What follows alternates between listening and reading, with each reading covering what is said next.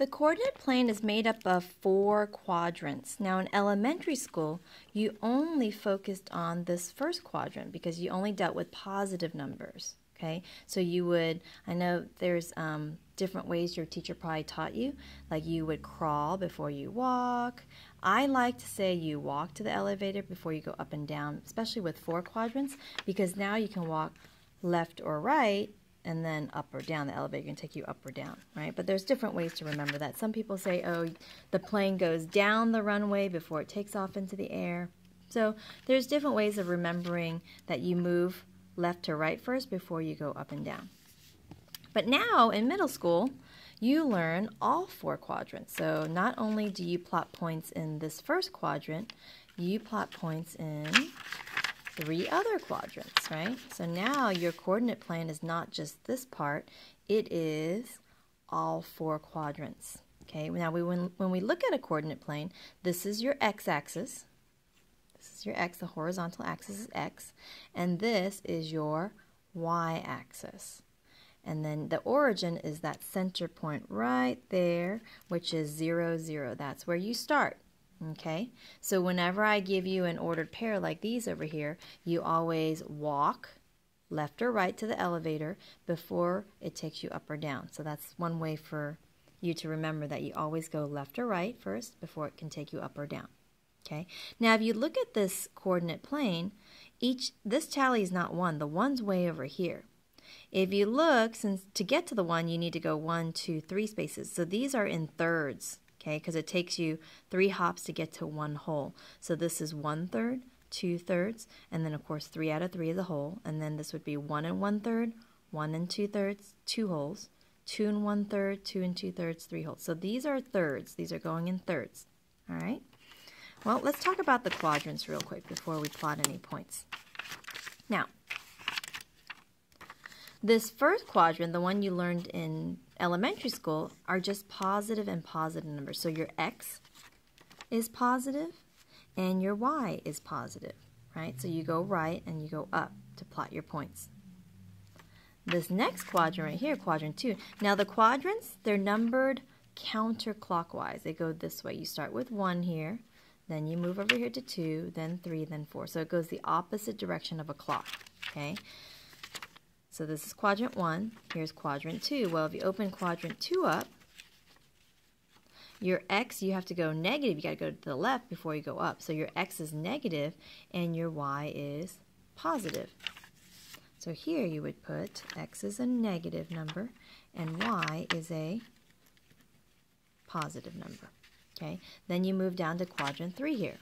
Quadrant 3, if you were to plot a point in quadrant 3, you would have to go left, which is negative, and then the elevator would have to take you down, which is also negative. So it's negative and negative. So your x is negative, and your y is also a negative number. And then our last quadrant here, quadrant 4, you can see you get to move right, which is positive. To land on quadrant 4, you'd have to move right and then down. Right?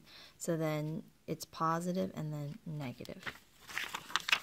So then your x is positive, but your y is a negative number.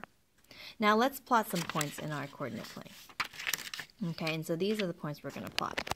So our first point, point A, is going to be 2 1/3. So remember, the first number, which is our x, tells us how many steps we walk to the elevator. The second number tells us how many floors up or down the elevator takes us. So if we have to walk 2 1/3, we have to go, start from the origin, we have to go to the right 2 wholes and 1/3 right there. And then the elevator takes us 1 floor up. So from here we go 1 floor up, which stops right there where the first floor is, right? And then you put a point right there.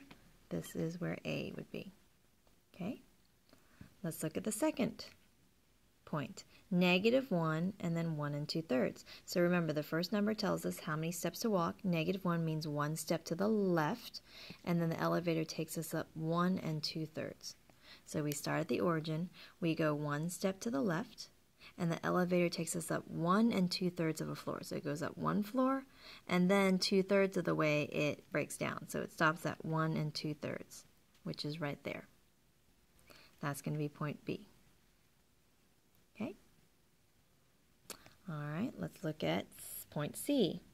Point C, we go 2 steps to the left, and the elevator takes us up 2 2/3. So then we start at the origin, we go 2 steps to the left, and the elevator takes us, oh, I'm sorry, not up, it goes down 2 2/3. So we walk to the left, and then we go down 1 floor, 2 floors, and then 1/3, 2/3. There's 2 2/3 right there. So we go left 2, we walk to the elevator, 2 steps to the left, and goes down 2 2/3 of a floor. And this is where C would be. Okay? Our last point that we're going to plot is 1 2/3. Sorry, the 3 got cut off there. 1 2/3. So we walk 1 2/3 to the right, and the elevator takes us down 3 floors. So we walk 1 2/3. So here's one whole step, and then 1/3, 2/3. There's 1 2/3, and then it brings us down 3 floors. 1 floor, 2 floors, 3 floors right there. So that's where point D would be. Okay, so that's how we plot our points on the coordinate plane. The first number is the x-axis, the second number is the y-axis. This tells you how many steps right or left to go, and the second number tells you up or down, kind of like an elevator.